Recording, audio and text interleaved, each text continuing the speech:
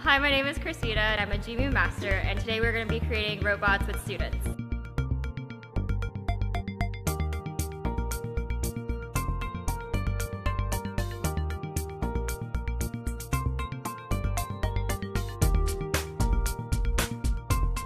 STEM is an acronym that stands for Science, Technology, Engineering, and Math. Jimu Robots encompasses all four of these dynamics.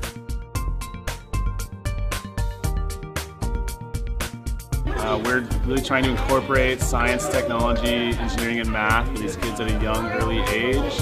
Being able to use robots like this and tie it back into the curriculum that we're developing anyways. Specifically utilizing technology, the engineering applications, the math applications. With the exposure now sets them up for the future, and that they can develop that excitement, kind of really figure out this is something that they want to go for. Yeah, I think it's awesome. Well, we did coding last year a lot, but we've never done anything like this. Well, I really think STEM, in terms of science, technology, engineering, and math, is important in our curriculum because that's our world today. The kids are constantly being exposed to so many new technologies, and everything they do from here on out is going to involve some form of engineering, technology, math, science. You've got the fine motor skills that are necessary to put this robot together. You have the visual aspect of just looking at it and trying to figure things out and directions. And then, of course, you have the coding. And the coding is, at the end, it's like a reward. These kids love it.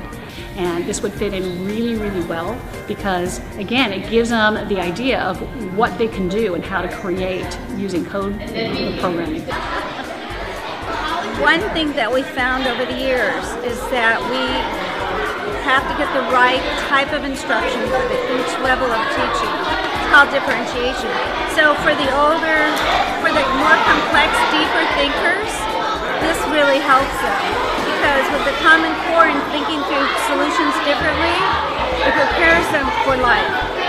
So to listen to each other respectfully, which is part of our behavior, emotional setting here, it's just great. This is really my first time doing this. Both of our first times doing it, but it's good when you're teaming up to do it because then you can really make something like this. It looks really cool. It's a lot of fun and it's super easy, and I love the graphics and everything.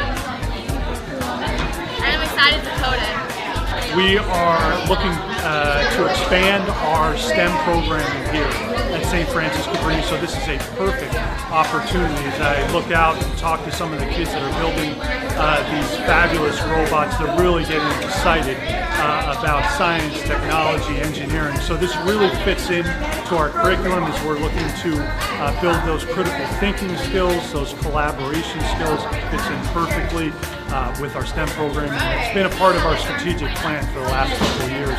And I really like how I feel like this is my robot. It's kind of like my child almost. I get to make it myself. This is the first time I've ever programmed in my life.